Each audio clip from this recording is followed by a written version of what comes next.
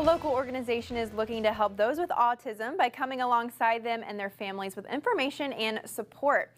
You can help the organization at an upcoming event. Joining us this morning to more talk about that is Susan Krause. She's the executive director. Thank you so much for joining us this morning. Before we jump into the event, can you tell us about the Autism Ally program? Sure. My Autism Ally is an organization that provides free resources for individuals and families affected by autism in Northeast Indiana.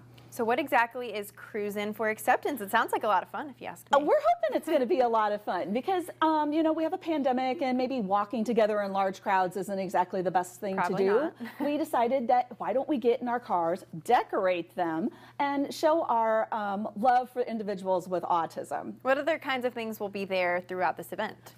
Primarily the event is going to have music, some entertainment, some prepackaged food items for safety, as well as a vendor fair. So families can come and talk to different agencies that provide services here in Northeast Indiana. Okay, you sparked my interest. Vendors and entertainment. Can you give us any inside scoops on who will be there? We have a lot of different organizations that are coming. ABA centers, case management companies, PAC and respite centers.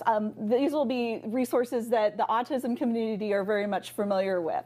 Where will the route take you for the Cruisin for Acceptance? Well, we are going to be outdoors in the Glenbrook Square parking lot for the locals. That's going to be the old Carson's upper level parking lot. We'll be heading out Fern Hill, north on State Road 3, DuPont Road, back down Coldwater Road, and then back to Glenbrook Square, where we will have activities from 1 to 4 p.m.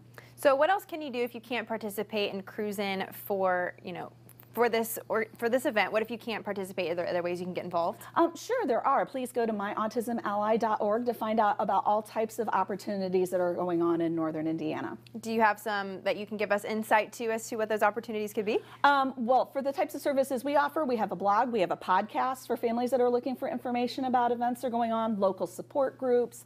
There are a lot of things that are available. So I heard something about decorating your cars. How are you encouraging people to decorate them for this event? Well, we want it to reflect your loved one with autism. So if your loved one with autism is really into Minecraft, then come up and do something creative with Minecraft or Thomas the Train or, whatever it is. We want it to show that we are celebrating autism acceptance. So the vendors and entertainment, when will that be happening throughout the event? That will be happening from 1 to 4, even and through the time that we're doing the cruise portion of the event as well. All right, well, thank you so much for joining us this morning. Cruisin for Acceptance is next Sunday from 1 to 4 p.m. at Carson's Lot at Glenbrook Mall. Cruisin starts at 2, rain or shine, and decorating cars is encouraged for the ride. Admission is free, but donations are accepted and will benefit the families and individuals of Northeast Indiana. Thank you again for being here with us this morning. More information can be found on myautismally.org.